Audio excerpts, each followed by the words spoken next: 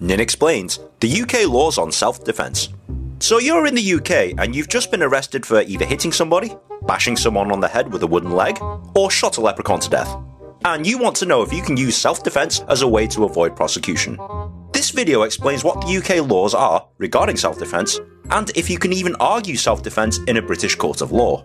Before I begin though, I'd just like to say that this video is for educational or entertainment purposes only, and is not a substitute for a legally licensed professional.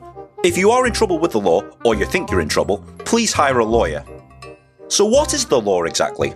Without going to all the technicalities, the law here in the UK dictates that you may only use reasonable force to prevent danger or threat and any further harm or injury.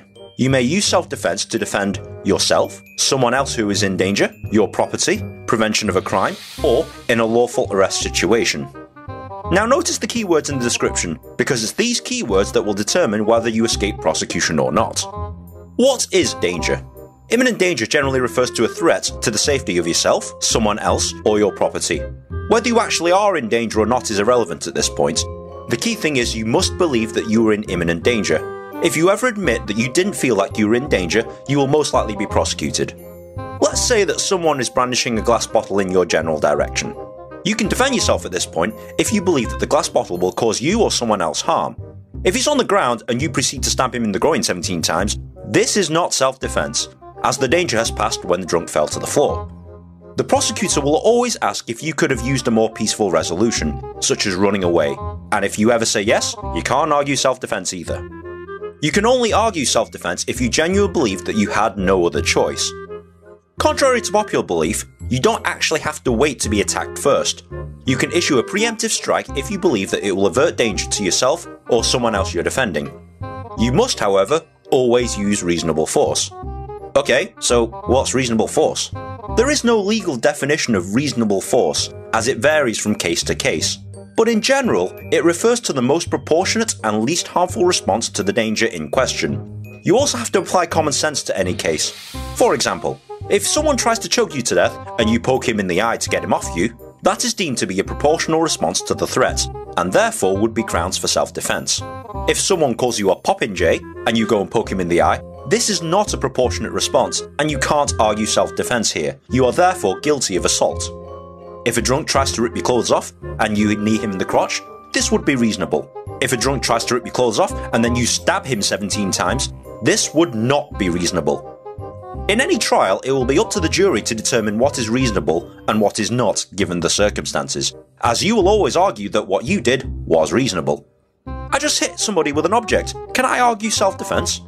The answer is, it depends. When you start using objects to defend yourself, the odds tilt towards you being prosecuted, and here's why. In the UK, any object acquired for the sole intention to cause harm can be classed as an offensive weapon. Let's say you're in bed and someone comes in and tries to rape you. You pick up the nearest thing you have, which happens to be a table lamp, and bash him over the head with it. You can argue in court that you did not buy that table lamp for the sole purpose of hitting a rapist over the head with. You bought the table lamp as a table lamp, and that you had no other choice but to defend yourself with it. This is good grounds for using an object in self-defense. If, however, you kept a baseball bat next to your bed, and the rapist comes in and you bashed him across the head with it, and you tell the prosecutor that you keep a bat next to your bed just in case someone breaks into your house, congratulations, you're going to prison. You've just admitted to buying an object for the sole intent of causing harm, and therefore it's now classed as an offensive weapon. The best response if you get asked this question is, I play baseball. I just shot a guy with a gun. Can I still argue self-defense? When guns are involved, you really tip the balance in favour of prosecution. In the UK, where gun laws are extremely strict, you generally have no good reason for having a gun in your possession in the first place, let alone using it to defend yourself.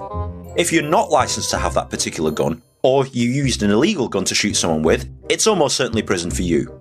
If you are licensed to have that gun, the prosecutor will ask you what you were doing with that gun when you used it in self-defense. There's only a handful of scenarios where you can escape prosecution here, and even then it's up to the jury to decide whether you lawfully used it to defend yourself or not. So to summarise, if you were defending yourself, someone else, your property, or preventing a crime, and there was imminent danger, and there was no other peaceful resolution, and you used reasonable force, and if you used an object you didn't buy it for the sole intent of causing harm, then you may just have grounds for arguing self-defense to avoid prosecution. Remember, this varies from case to case, and I strongly recommend that you consult a lawyer for your exact circumstances. I've seen thugs shoot someone dead and get away with it, and I've also seen grannies hitting robbers with handbags that got prosecuted for it.